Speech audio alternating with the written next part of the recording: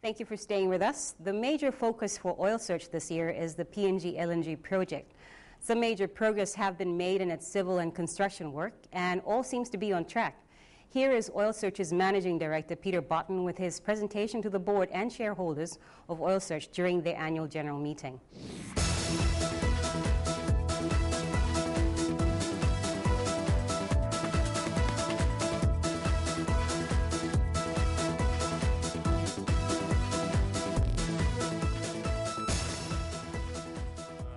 Ladies and gentlemen, thank you all for coming along this morning to our annual general meeting. It's a real pleasure to be up here and present to you once again on what is undoubtedly one of the most exciting years ahead in our company's long and very interesting history.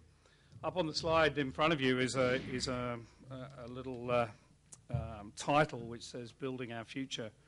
What we're doing in 2012 in terms of delivering LNG, in terms of building our reserves and commercialising our huge resource that we do have in Papua New Guinea is undoubtedly going to set our future and I believe a very bright future ahead for the company, your company, and all shareholders. What I'm going to do for you this morning is to go through very quickly the 2011 financial results. Brian has already, our chairman has already given you some of the numbers, and I won't linger very long on them. And they're also obviously very well described in our annual report. I'll also give you an update in pictures, primarily of what's happening on the PNG LNG project, the various expansion opportunities that we've got before us, some really exciting programs going on, what we're doing in production and some near-field activities, and some other material exploration activities we're doing both in PNG and around the Middle East. I'll also inevitably touch on some of the local issues and how they're affecting our business and give you a little summary of what we're looking for in 2012 and beyond. Just a quick overview of what is going on. Clearly, the company has been a pretty good performer in total shareholder return over the last 6 years.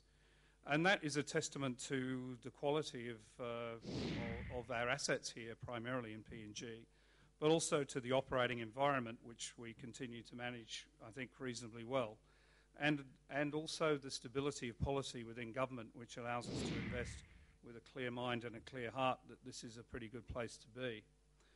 That's delivered good shareholder performance, and I'll show you a graph of that in a moment. We do have very substantial growth opportunities that have been identified in our portfolio now, and we're really very optimistic that they will deliver future value for all shareholders.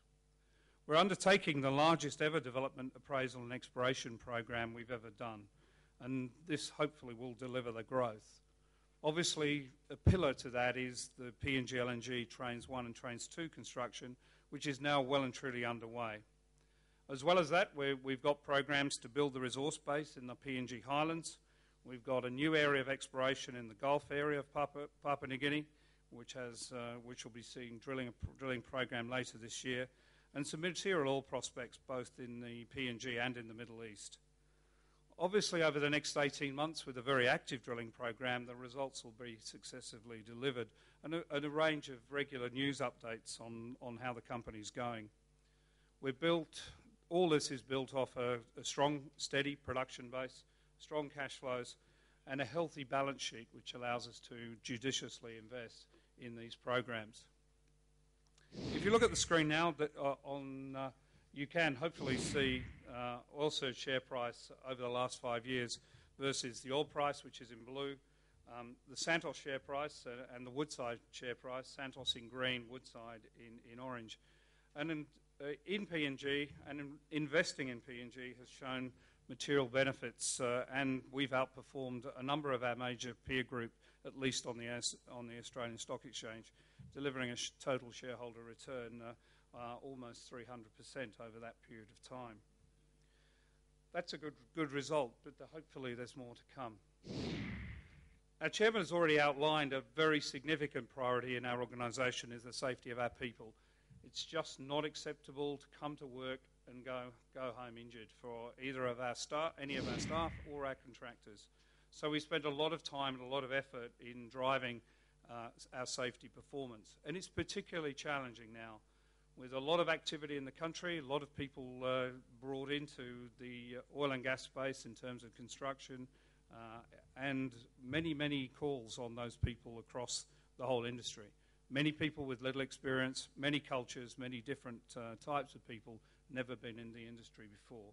So delivering a top quartile result in terms of our safety record, measured here by total recordable injury frequency rate, we delivered in 2011 a TRIFR of 1.83, which is a very good performance. Not good enough because too many people still got hurt.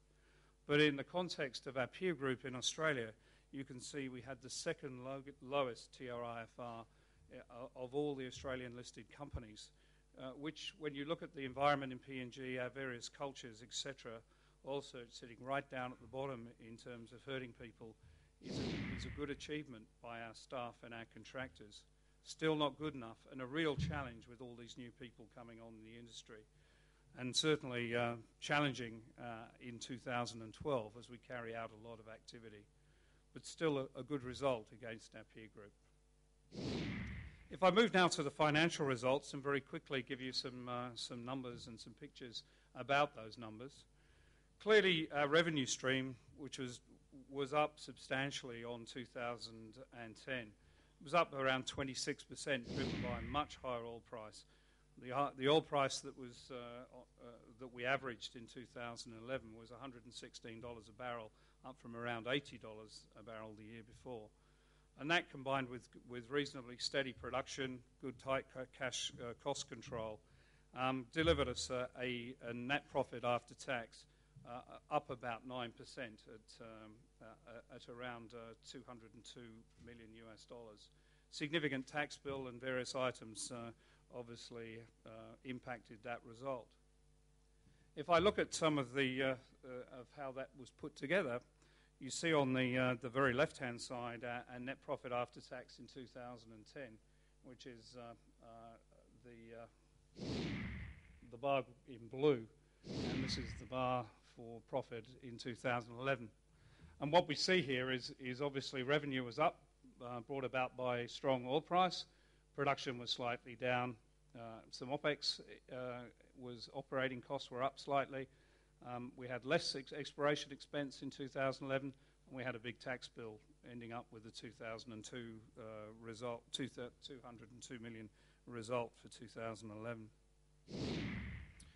If we look at our operating costs, I think everybody understands that inflation in Papua New Guinea is pretty strong. Most of the things that in life are going up here, brought about by the booming economy, and we're no different to that. We've seen strong inflation in costs. Certain aviation costs have gone up by over 30%, for instance, on year.